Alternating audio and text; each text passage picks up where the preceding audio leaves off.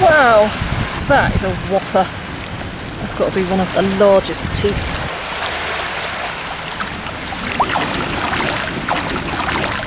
You wouldn't want to have toothache in that tooth, would you?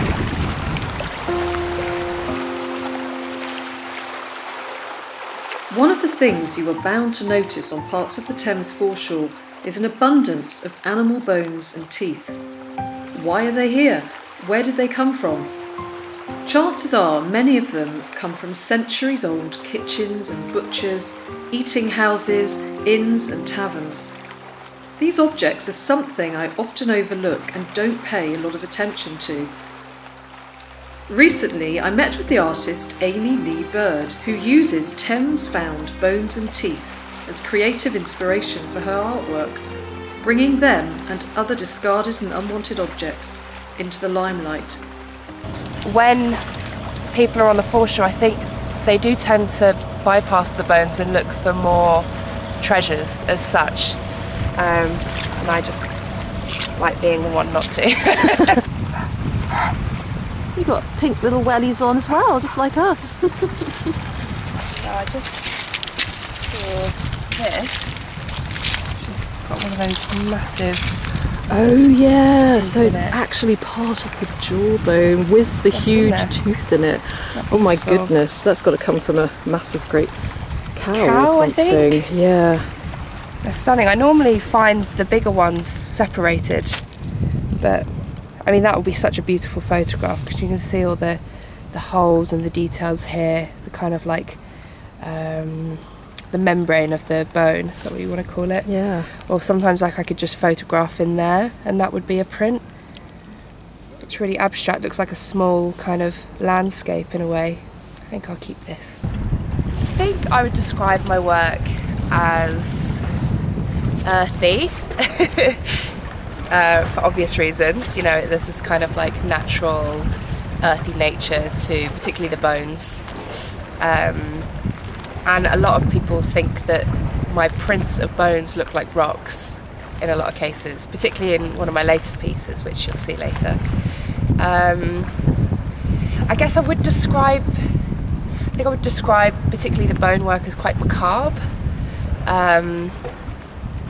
Or because, you know, we're dealing with dead material, and there's this sort of strange fascination with life after death and the life of these animals, humans, who knows. And I think I'd probably use the word nostalgic because one, these are objects from a different time and a different life, but also they help me to reflect upon my own life and my own experiences with materials, objects, my environment. So I'd say probably in a weird way nostalgic is the kind of the word that I'd use at the top of the list. But I'm sure there's loads of others. Dirty.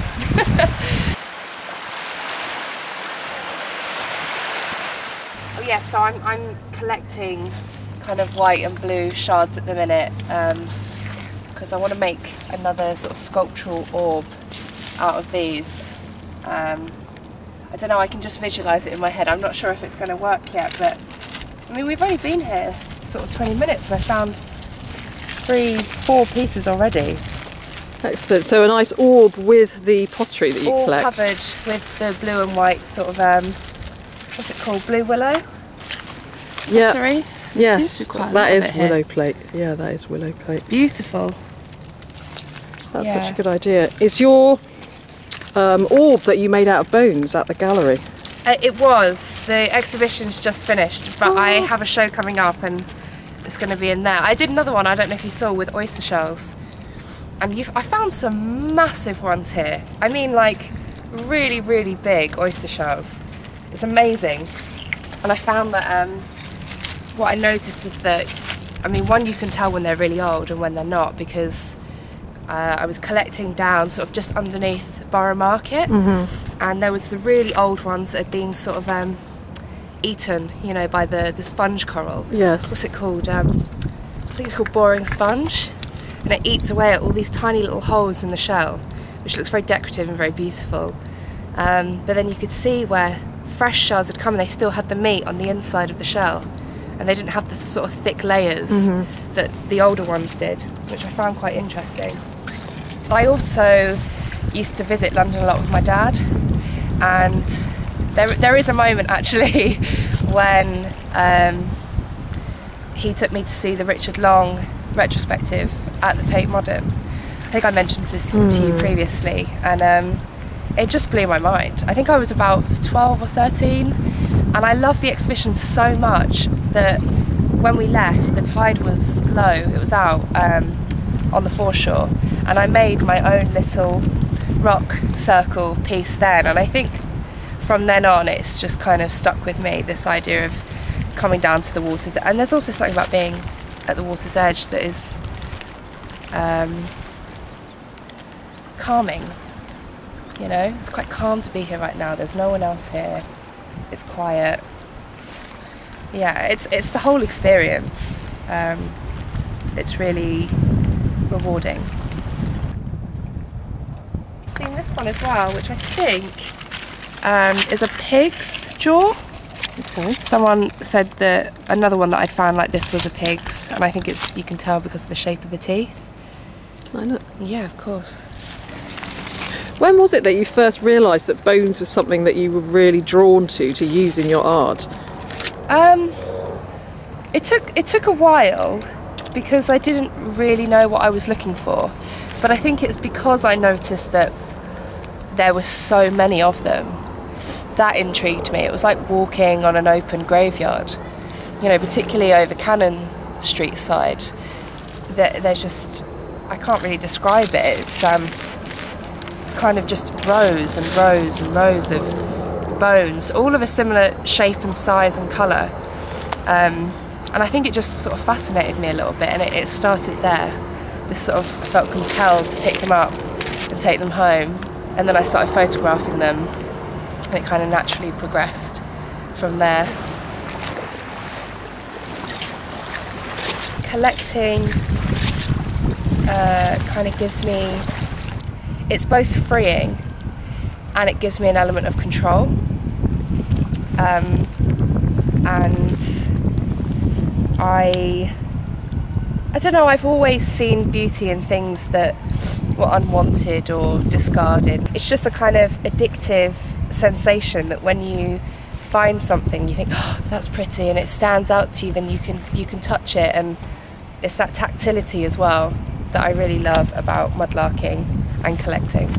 And I don't know if I mentioned this to you before, but I lost quite a lot of my childhood toys when I was younger. We moved house, and somewhere in the move I think a lot of things were thrown out and left behind, and it didn't really bother me much until my early 20s when I moved away from home, and I kind of noticed it then, and I thought about it then a lot, and I think that's when I started collecting like this originally in my first or second year of uni.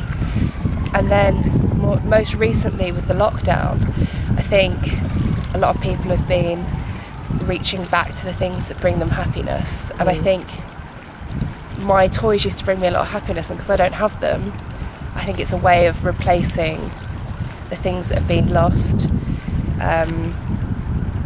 Yeah, so that definitely feeds into why I do this. Look at that. Oh, look at the roots on it. Oh wow, that's a tooth and a half. That's stunning. That's really nice. Normally these bits aren't as protruding when I find them. They've normally been sort of chopped off. Yeah, it's really got the roots there. Did you say you'd already done something with teeth, or are you working on something? Yes, I've nearly finished a piece. I'm making a few boards, which I don't know really if you count them as a painting or a sculpture, but I've stuck all of the teeth, all going in one direction. They've kind of slotted in like a jigsaw. I've been using teeth for that, and I'm nearly finished. Just got the last few to fill in, and I kind of want to do more than just the one. You know, I think it's about 40 centimetres by 40 centimetres, so it's not huge.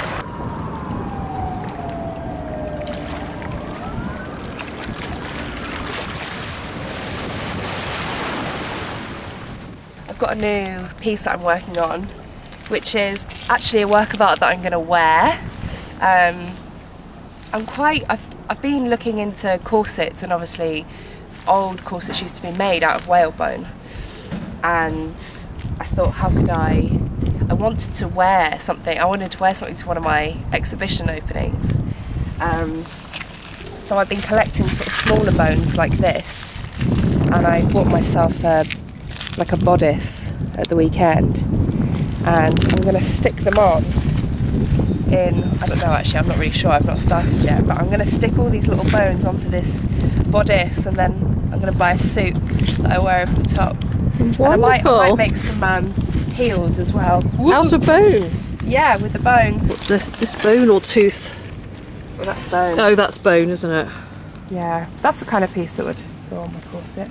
Would it? Oh, there you go. Thank you. I can't wait to see this corset. Me neither. I'm kind of, I'm a bit apprehensive about how it's going to look in the end. Hopefully it looks as good as it does in my head.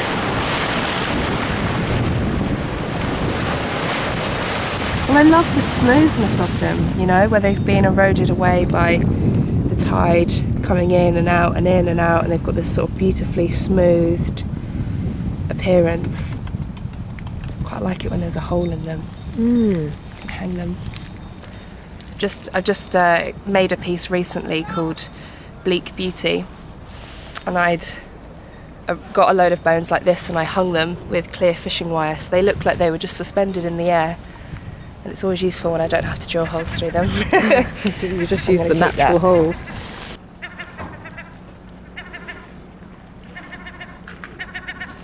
I've seen quite a lot of hill packets today. I feel like in a way I could photograph those and make prints from them. I mean, that as well. When I was a kid, my mum used to get these juice cartons. And they're really cheap and really gross. And you had a little straw that you poked in the top, and it had a film. I remember those. And I remember having those. There, we just spotted some more jaw. God, that's gorgeous. You can see it coming out the other side as well. Whoop. Is that a good bit?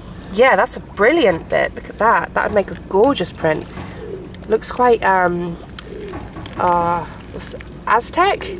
You know, with the kind of shapes. Yeah. Yeah, you're making me see bones and teeth in a completely different way.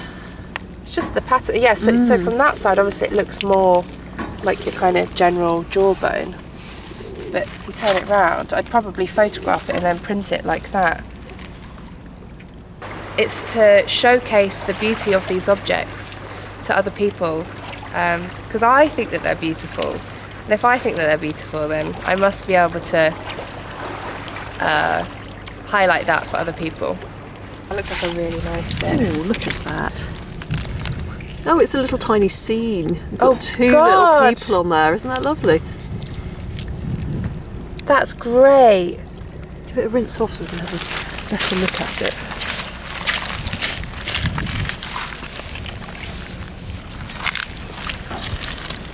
Yeah, that's lovely. That is rather beautiful, isn't it? That is. Good spot. Particularly since moving to London, I don't get much time, I feel, to just be with my own thoughts. And that's not a problem, but it's, I think when I come down here, it's just a bit of time when I don't really have to think about anything apart from not falling over and what I'm looking at. Which is, you know, I think it's necessary because we all need to stop at some point. And I guess this is my bit of time to just stop, you know?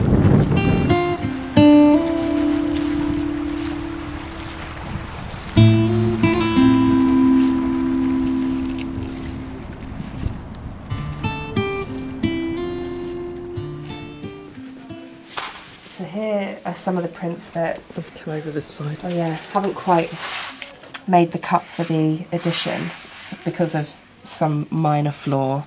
Like there'll be some kind of inconsistency in the wiping down. Okay, so this is a bone that you found On the Thames foreshore, what is the process then that you have used to create this print? So I'll take my photographic image and I'll make an acetate like this. Smaller actually, this one is for a screen print, but you know, you get the idea. And I'll expose it onto the light sensitive plate in a light box unit, and then you develop it in water. And so the light, let me get this right, the light hardens the surface of the polymer, so wherever there are darker bits it will eat away into the plate, and when you wash it, it will lift out, creating the various kind of depths, you know, within the plate. So where it's darker, that's obviously where the ink will hold more. So this is like, this here is the plate. Okay. You know, it's got a metal back, so it gives it some sturdiness. And then this sort of yellowy green, this is the light sensitive polymer. So it was this that, you know, you expose your image onto. Once you've made your plate, like so, you need it to harden, so you can either post harden it in the light machine, or you can just leave it out by the window and natural light will harden it. I tend to do that. So then you'll get your etching ink and you'll pull it across the plate. You then use scrim to wipe it down in a circular motion, lifting the ink off bit by bit every time. You must do it evenly, otherwise it won't come out properly, until you've got the right consistency. And normally you can see when it's about right, because when you hold your plate, all of this area here, the ink would have wiped off, and it will be, you know, it will be holding in these sort of darker areas. Yeah. And then you soak your paper in a water bath. You can see here, everyone's got their paper in the bath soaking, so softening. And generally you want to leave it for about 40 minutes to an hour. Yeah, so once you've pulled it out of the bath, you stick it straight to here, and it will just stick to the wall. And use a squeegee to get the excess off. And then that's when you take it, and you have to blot it as well. So when I was at uni, you used to blot it in between towels, but here you use blotting sheets. And you just get off the excess water, so there's no puddles, you don't want any puddles of water. And then it's ready to lay on your plate and print. So you would line up your acetate. This isn't my acetate, this is someone else's, but just to illustrate how you would. Then you would place your inked up plate down like so. Then you would lay your dampened paper on top, pull over these blankets and run it through the press. Ah, okay. And then that's how you get the so that's how you get the finished product. The bone from the plate there onto the paper.